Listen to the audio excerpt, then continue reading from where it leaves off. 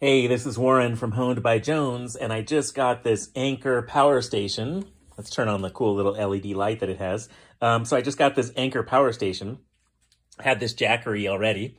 And one of the questions I get is, hey Warren, I've got a sharpening machine like a Tormech T8 or maybe a Vivore 1x30.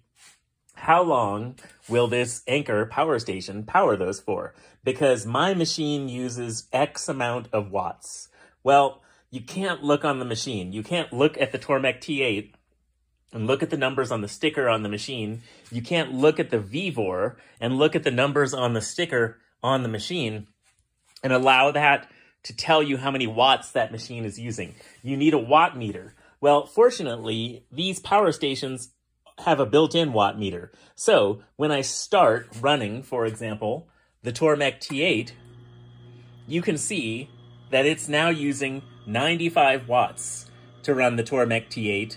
And it says that I've got, about 8.8 remaining hours of charge time if I was to run that Tormech T8 continuously, non-stop on this, or powered by this Anker power station. So let's let that display shut off for a second. We'll turn the display back on. Then we will power on the Vivore 1x30, and we'll do the same thing. So let's power on the Vivore 1x30, which is also plugged into it.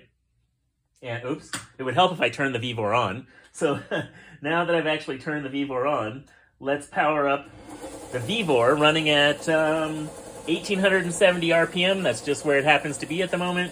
You can see that the Vivore is using 35 watts, 36 watts. It's using, the display went off. Let's crank that back on. 36 watts, and it says it's got 18.36 hours, 18 something, 21 hours, somewhere between 18 and 17, and somewhere between 17, I guess, and 20 hours of remaining time if I ran that machine nonstop. Now, obviously, if I'm at a farmer's market or some pop-up, I'm not running my machines nonstop. So that shows you how much capacity these power stations have.